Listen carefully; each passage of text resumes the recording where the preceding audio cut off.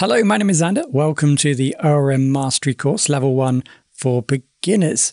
This tutorial is part of the YouTube edition playlist, Django Database ORM Mastery. You can find a link to this playlist in the video description, where you'll find all the tutorials associated to this course. In this tutorial, we delve deeper into the concepts of foreign keys and learn how to insert data into a table when a foreign key exists. If you would like to follow along step by step, you can download our base Django project, Codebase 1. There is a link in the video description to that code. Now, if you are not familiar with Django and how to start a new Django project, there is also a video guide on how to download and start the project. Again, there is a link in the video description to that. If you like this course and would like to learn more, then do consider our course on Udemy, Django Database ORM Mastery Level 1. The actual thumbnail might change over time, but just look for Created by Very Academy. There is a link in the video description to the course. That is always going to give you the best price for the course. If we take a look at our database design, you can see that we have quite a few tables here that are dependent upon foreign key relationships. One in particular is the product inventory table.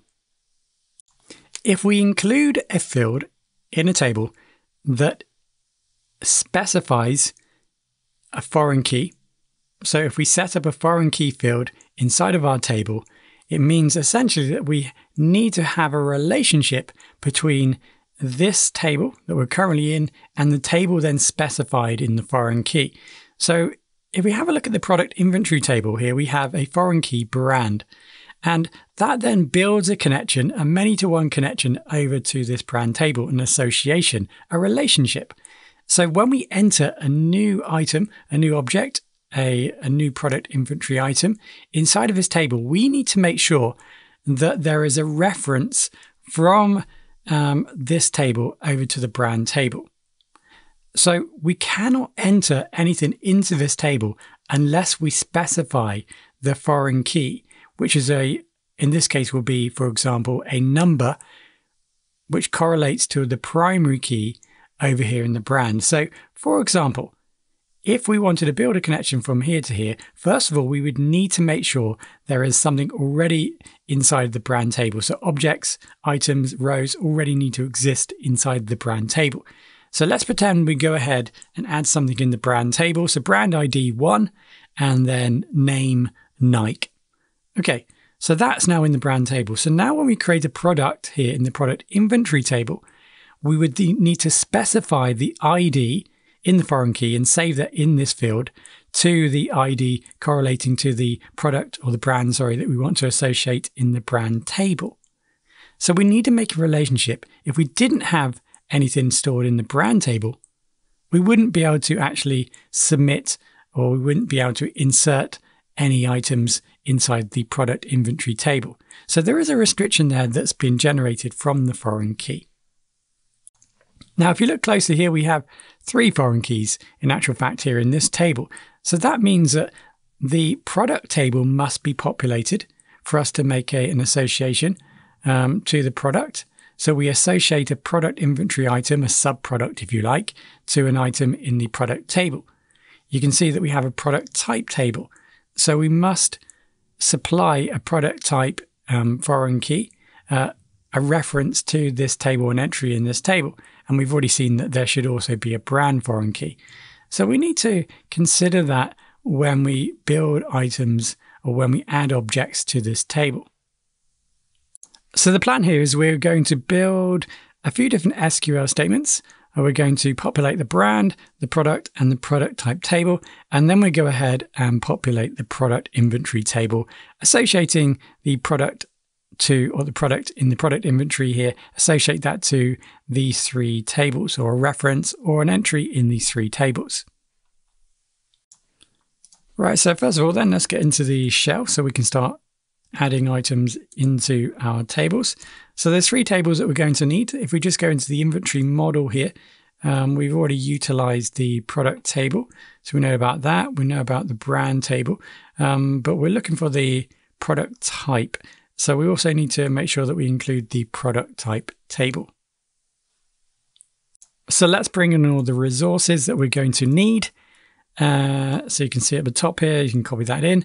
Don't forget there is a markdown file associated to this tutorial, so you can go ahead and download that.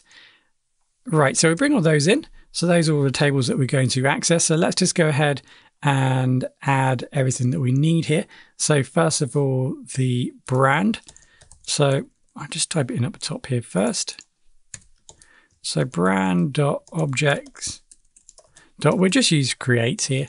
You can use save. So we've got brand ID that we're going to need equals 1, and then name equals, we'll go for Nike. There we go. So that's going to be the brand.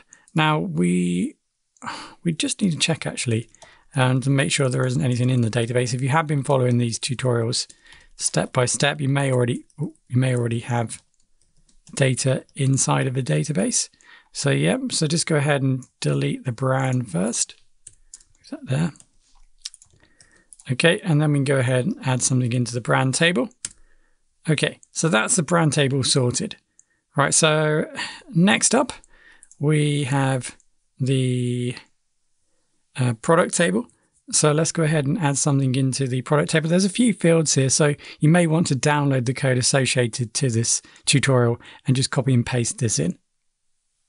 So next up, the product. So here, I'm just going to go ahead and just delete everything that might be in the table. So I did have one item. You may not have any items, it's okay. And then we're going to use .save here just to mix it up a little bit. So you can see that I've got the web ID, the slug, the name. So these are all the fields in the table, description, and then is active. So I have missed a few. If you were to have a look at the schema here, you can see that created and updated. This all gets updated automatically. And I'm also just omitting the category field, the many-to-many field. That's not going to be a problem.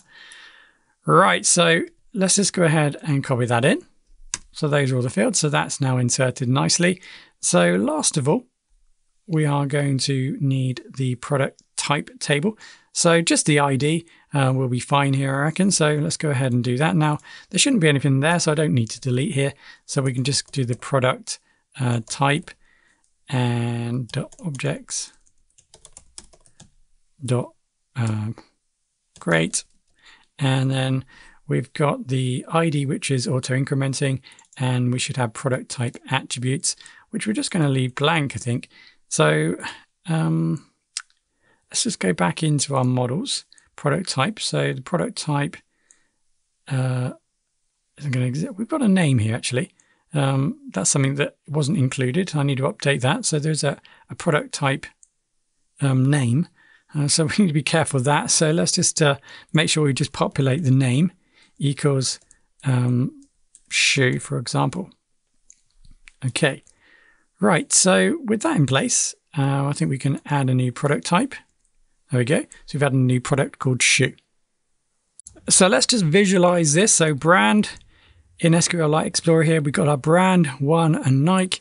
We have in our product table, we have a new product called Nike One Shoe. So Nike, blah, blah, blah.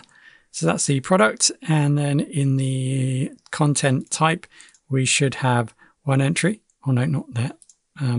Apologies. Product type, sorry. We have one entry here, the shoe. Right, so now we have everything set up so we can connect an entry here in the product table, the product inventory table, to all of these associated fields inside of the three tables that we've just generated data for.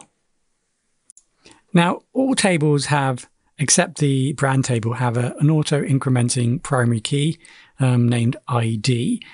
So we need to be careful of that, of course. So let's just check the brand. So the brand has an ID of 1, category, product. So we just need to be careful. So you can see the product is actually ID 2. So we need to be careful of that to associate it with product ID 2 in the product. And then in the product type, you can see that's just ID 1. So that's important to understand too when we connect everything up. So you can see there's quite a fair few product inventory fields. So again, please go ahead and download the code associated to this tutorial. Find a markdown file. You'll be able to just copy and paste all of these fields if you don't want to write them out manually. Okay, so let's fill this in. So there's a few fields at the start, SKU. Let's just check SKU and UDP. Remember, this is an auto-incrementing primary key. So maybe we've specified a primary key here.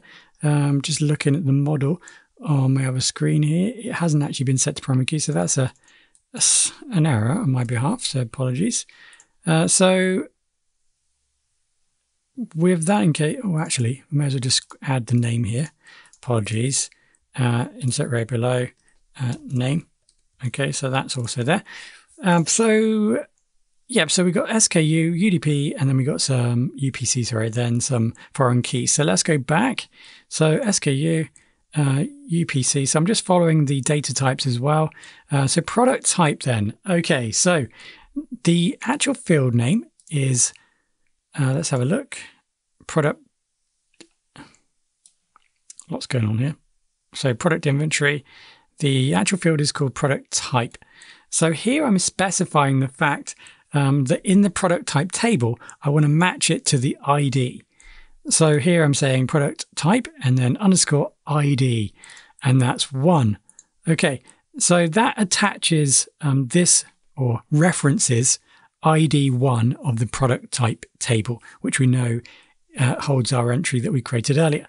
So next up is the product ID. So a similar thing again, but this time remember the product ID, the first one we entered, just happens to be 2 because we added 1 and deleted it. So the ID was 2. So you need to just double check your database because yours might be number 1. So mine's number 2 in the product here. So this is the SQLite extension here in Visual Studio Code. Right. So, and then finally, remember the field brand. Let's go in here. So we are using brand, and notice what we're doing here in the brand table. The primary key isn't called ID, if you remember, it's called brand ID, but we don't necessarily have to build that connection because remember we created a uniquely named primary key, a manual primary key. So we can still reference it to it as ID. And we remember the first item in there is ID 1, and we've made a connection to that. So that's how we're going to build this object and this new entry into our database. We need to make sure that we've referenced all of these tables here, in this case at least. So your tables might just have 1 foreign key. Right, so retail price, store price, sale price, weight, and I think we're done there. So let's go ahead and add this now into the database. There we go. So that's now added into the database. So that's how to handle foreign keys in your table. You need to make sure that the associated tables are populated so that we can build that reference.